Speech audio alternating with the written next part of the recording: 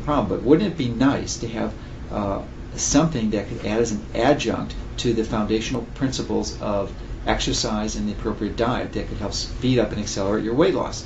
Well, if you've been reading this newsletter for a while, you might recall that last year I posted some research that was published by some Japanese scientists that showed that brown seaweed actually was highly effective in producing weight loss in some animal studies.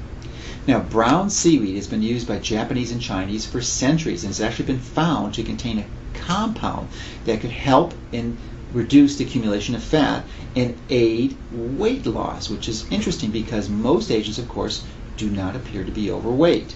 Now, the exciting development that I wanted to share is that even though this research has been published, and I was initially excited about it last year, I put it on the shelf because the initial impression from those results is suggested that this would not be clinically and commercially available for 5 to 10 years, but there's been a breakthrough in the extraction process that actually allows them to take this active ingredient from brown seaweed, which is called Fucoxanthin. I know it sounds crazy, but that's what they've called it, Fucoxanthin, and they've been able to make this commercially available. And interestingly, this compound is a carotenoid, which means it's a precursor to vitamin A, and it actually is an antioxidant. But the reason why it's being used in this application is because it actually is a natural thermogenic.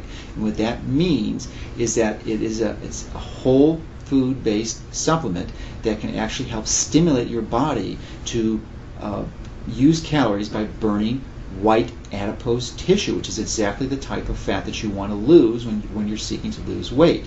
Now, it's been documented in a number of clinical studies to be effective. It actually supports the metabolism and breakdown of fat by assisting your body to convert it into energy, which is called thermogenesis.